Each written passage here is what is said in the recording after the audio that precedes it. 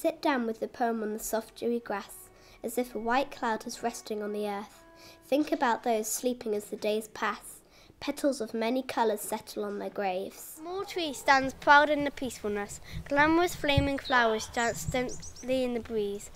The wind sounds like waves at sea.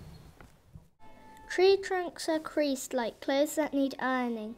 Crisp, crunchy leaves scattered on the ground. Weeds climb up, up, up the walls. This was a noisy place when it was a school day.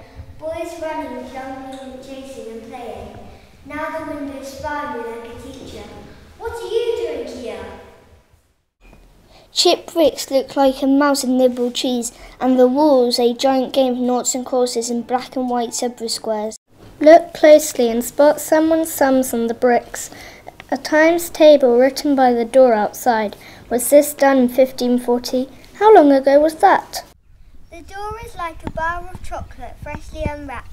Let's open it up and see what we'll find. The classroom is small. There's nowhere to hide. The floorboards still creak like they did years ago, breathing the smell, musty and old, like socks that haven't been washed for a year. There's a black hook stuck in the roof beam, but lights hang from the ceiling like swings, and an abandoned piano sits waiting for a song.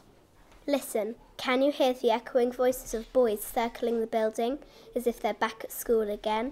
They're calling you. Hear what they say? They want you to come and play.